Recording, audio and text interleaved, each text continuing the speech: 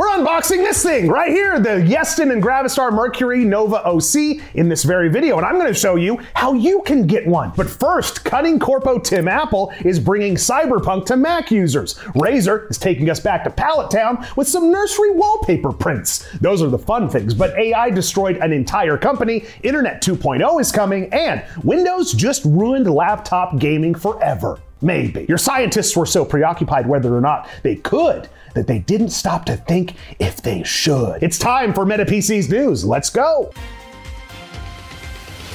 Nintendo and Razer reveal Pokemon-themed PC peripherals. I sure hope they look cool and aren't just a repeating pattern. I hope that these are probably the coolest graphic design elements we've ever seen. I'm sure they are. Oh. They're so ugly. The wait is finally over for fans who want their gaming setup to scream, "I choose the Nintendo tax." Razer has expanded its officially licensed Pokemon collection to the US, Latin America, Europe, Australia, and New Zealand. You have a bunch of peripherals here. Oh yeah. You've got the keyboard, the mouse, the headset, the mouse pad. You've got Bulbasaur, Charmander, Squirtle, and of course Pikachu dead in the center there. Kraken 4 headset, V4, wired mouse, gigantic V2 mouse pad, and of course the Black Widow keyboard. These are all products that already exist. This is just a new skin, right? It also looks like a daycare wallpaper. Listen, man, if you get the licensing to Pokemon, this is what we came up with. This was the best. Maybe I'm wrong. Guys, let me know in the comments. Does this make sense? Is this something that you would want for your setup? Big Pokemon fans out there, let me know. We didn't put Pikachu ears on the headphones? Come on, guys. Yeah, what's going on? That's like a no-brainer. Yeah, obviously. Look, we fixed it for you. You should have done that. The first one's free. Let me know if you want more consulting, Razer. You know who would do this, right? Asus. Oh yeah.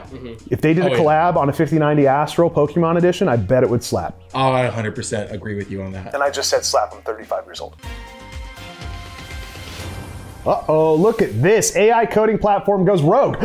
The AI is taking over. We were worried this would happen. This was during a code freeze and it deleted an entire company database. I love that there's a quote from the AI agent that says, "This was a catastrophic failure on my part." So at least AI is taking responsibility, yeah, right? You know, that's something that a lot of humans don't do. What, Jared? Actually, the AI lied about it. What? Yeah. This is a browser-based AI-powered software creation platform called Replit.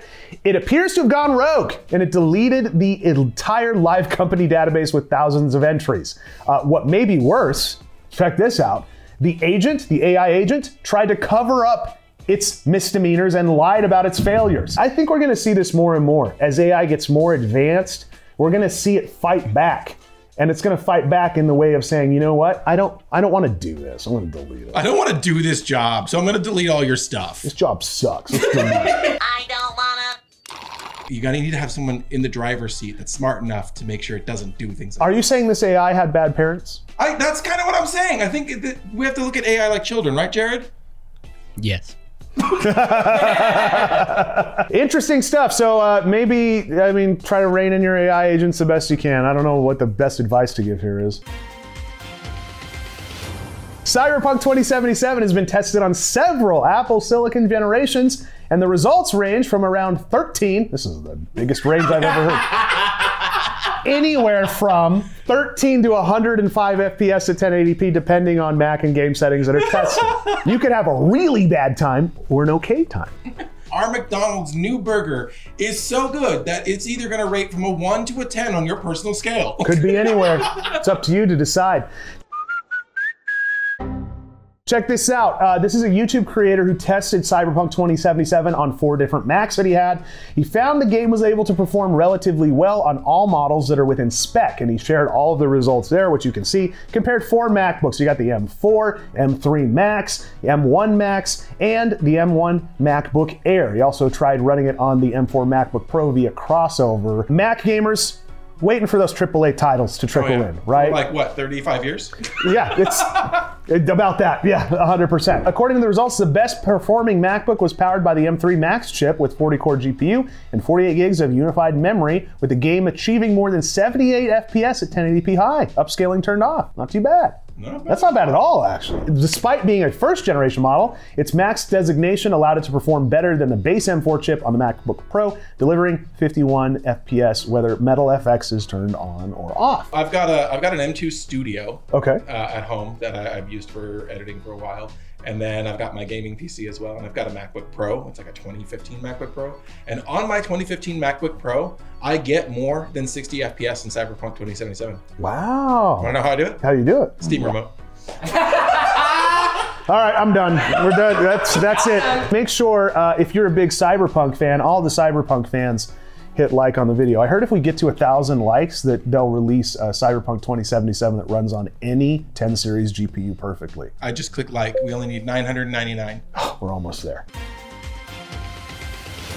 Researchers create internet so fast that you can download all of Netflix in a second. They've got the best infrastructure ever in Japan when it comes to internet speeds. It's crazy. Well, these Japanese researchers have transmitted long distance data at faster than 350,000 times the average US broadband internet speed. Jesus. We've got some catching up to do, boys and girls. Holy crap. Oh my God. 1.02 petabits per second. That's like 127,500 gigabytes, right? I think it's that your math checks out. How'd you learn that? A person who thinks all the time has nothing to think about except thoughts. What would you download with this speed? Love is Blind. Now the key to this, new optical fiber with 19 cores. Installed in a cable with a diameter, this is crazy, of just 0.125 millimeters. So standard size for existing networks. Yeah. That's crazy. So it's not like you're hauling a fat cable through. The new record more than doubles the previous year's figure of 50,250 gigabit per second. In 2023, that NICT team achieved similar speeds, but only over a third of the distance. So making a ton of progress just in a year. So let's say, and for this one, they went 1,100 miles. That's like New York to Chicago. Crazy. What year are we gonna get this in our homes? Can we make some guesses? Make a prediction. 2050. 2050, that's a good guess. I'll do Price's Right number. I'll do 2049. Here we go. I'm gonna go $1. Dang it! Damn it, Phil! Oh no, a Windows feature we shouldn't use? That never happens. A Windows 11 bug. Look at you, Copilot. You disgust everyone. A Windows 11 bug is asking users to eject their GPU.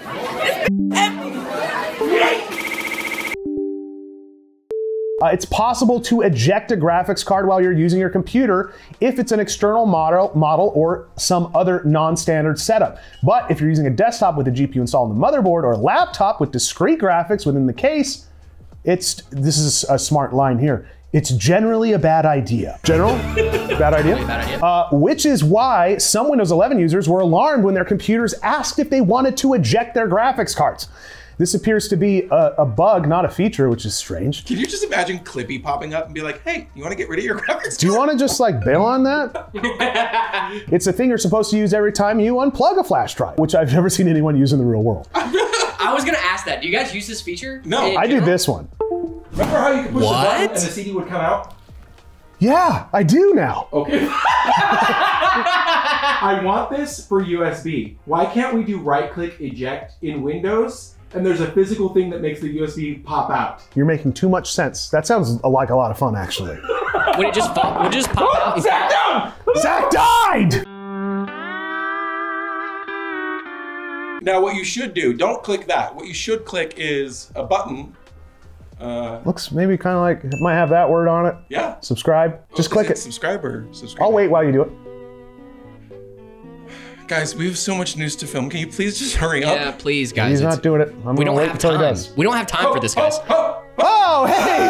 Thanks, guys. Appreciate that. This is great news for me because Linux just passed a market share of 5%. This is huge for Linux gamers. You can tell Jared's excited. He just cracked a Twisted Tea to celebrate. I sure did. Check this out, 5% now. Put your shirt back on. This is insane. Sorry. According to the latest numbers from StatCounter, Linux-based desktop operating systems reached a new milestone. It's sitting at a market share of just above 5% in the US. The first time Linux has crossed the 5% threshold. You see this a lot. Jared, a big advocate for Linux. I am. And he's not the only one. A lot of people now are switching to Linux as an OS. What are two main reasons that you would want to install Linux on your PC over Windows as an average user? The main reason that I would give is because you have total control over everything. Literally, it cannot lock you out of stuff. You can go into the terminal and put in your own code and then implement that in your operating system. Another thing that's really cool is because it's open source, the more people that use it, the better it gets over time. Because if more people are contributing to bug fixes and things like that, now we can get those bugs out sooner because more people are actually using the software. We hit 1,000 likes on this. We'll do a video where we dabble in Linux with SteamOS and get it running on a desktop. Okay. Is that a good way to get our feet wet? I would more than love to do that video, yes. Okay. Please. Throw a like on this if you'd like to see that. Windows, obviously the undisputed leader, 63.2% of the market, followed by our friends with Mac OS and OS X. Combined market share of 24% on there. After Linux comes Chrome OS at 2.71%, while the remaining 4.76% have not been identified. According to TechSpot, the rise of Linux partly explained by the looming end of life for Windows 10. So you have a lot of people that are looking to make a decision. Do I upgrade to Windows 11, or do I dabble with the devil and do a little Linux? Some of them can't get 11 because their PCs they don't have the right hardware. Very true. However, part of that number could also be attributed to the rise of Valve's Steam Deck gaming handheld, which runs on the Linux-based SteamOS operating system. Let me know if you're running Linux below. I'm curious to see if anyone watching is a big Linux fan like Jared over here. Laptop makers push NVIDIA to unlock RTX 50 mobile GPUs, and this reviewer reveals performance limits at current DDP and how much power is hidden, and we have a little mod in store, a 250 watt mod. Just to recap, shunt modding, method of tricking the GPU into running at a higher TDP. By installing a new resistor or adding another one in parallel to the existing voltage controlling resistor, the regulator, you're tricking it, you're fooling it into thinking that the GPU is consuming less power. For laptops, way more complicated because the system relies on a carefully matched power supply and has strict cooling constraints. But what about laptops from our friends at like Clevo, some of these third-party manufacturers, where they have custom cooling loops and models that can be equipped with 1,000 watt power supplies. So shunt modding might be a great fit for some of these. This modder actually went through and tested, achieved 250 watts, surpassing the maximum TGP. NVIDIA usually limits at 175 watts on 5090 laptop GPUs. It's got up to 250.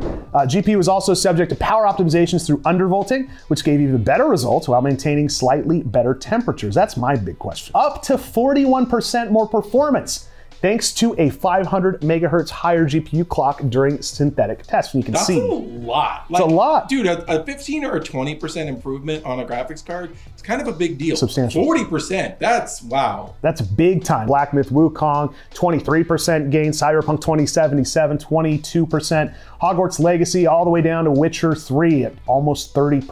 XMG and Electronics are prepared to expand cooling capacity if needed and already offer liquid-cooled solutions. Maybe getting a glimpse of getting back into the era of having these modders start being accepted by the actual OEMs, the large scale companies.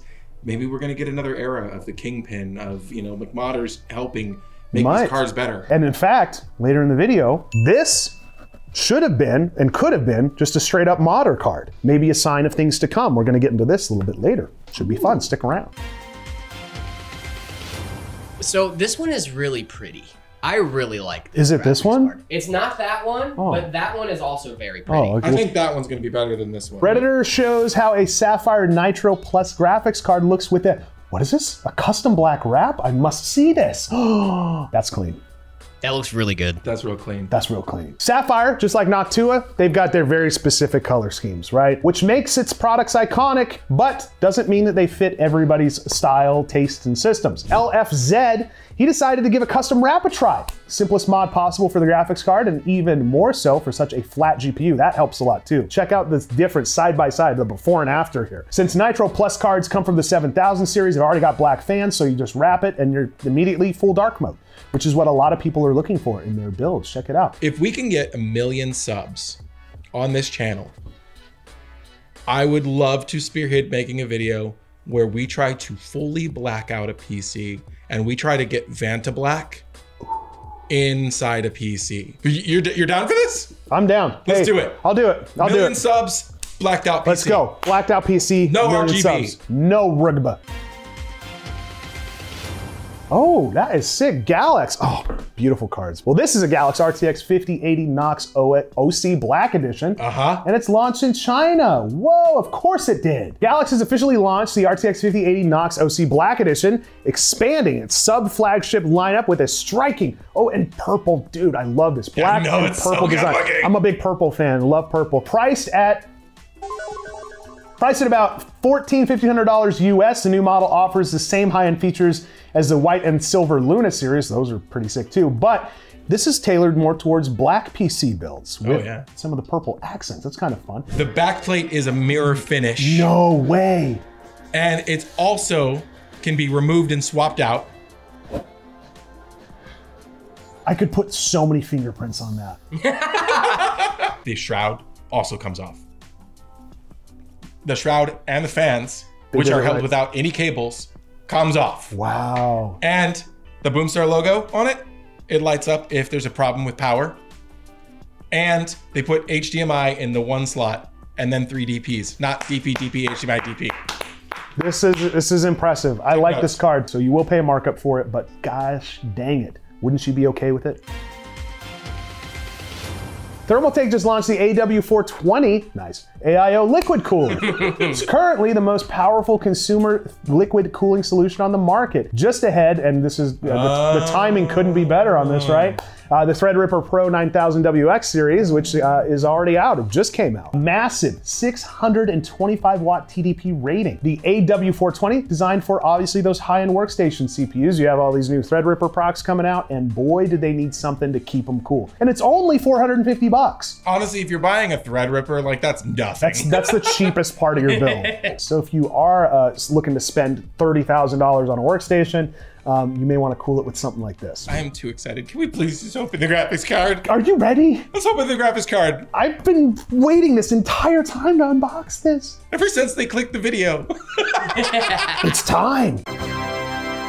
All right, guys, we have the Yeston Gravastar Collab 9070 XT 16 gig card. We're gonna do a little unboxing here. I am so excited. I haven't been this excited to unbox a GPU in a while. Oh, I'm so stoked on this. Gravastar, by the way, great keyboards. I use one every single day. Look what we've got. What's this?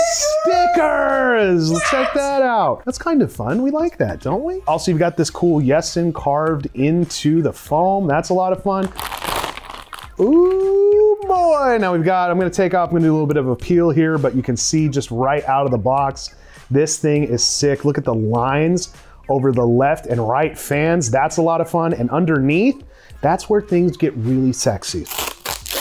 Oh, dude, the back plate is sick on this. Power-wise, 3 8-pins on this bad boy. Check that out. Back plate, very cool. It's like, what do they call this design? Topography? Topography design on the back plate. You can see the white PCB on this, which is very, very unusual to see in a GPU. You don't see this a whole ton, which is great for like the reflection of the RGB that's going on this card. These light up. RGB on the top of the card here. You have the Yeston and Gravastar collab there as well. I mean, this is just an absolutely beautiful card, and they went with a great model for it too. To go with a 9070 XT, I feel like was the right move on this. Absolutely. Don't you think? Should this be in a SteamOS build? Only if it gets 1,000 likes on the video, right? Ooh, make sure you hit that like button. What a very, very cool card. I want to put together something that really highlights this card so I could use your help with some of the other components that we end up deciding to use in the build as well. Yeston and Gravastar, I hope this is a collab that goes on for a long time, that they end up working together on more cards like this, because this is a lot of fun. This is the stuff you'll love to see. Guys, I have some really cool news about this card. So we got our hands on this, and Yeston and Gravastar were waiting for this video to drop to open up more pre-orders for this card. So they sold all of them, and now, as of right now, you're watching this video, they have opened up more pre-orders for this card. So check the link, we're gonna post it down below if you're looking to get one of these. Dude, I cannot wait to get a build going on this. This is such a cool card. Yeston and Gravastar, check it out in the link below if you wanna pre-order one for yourself, because guess what? They just added more right freaking now.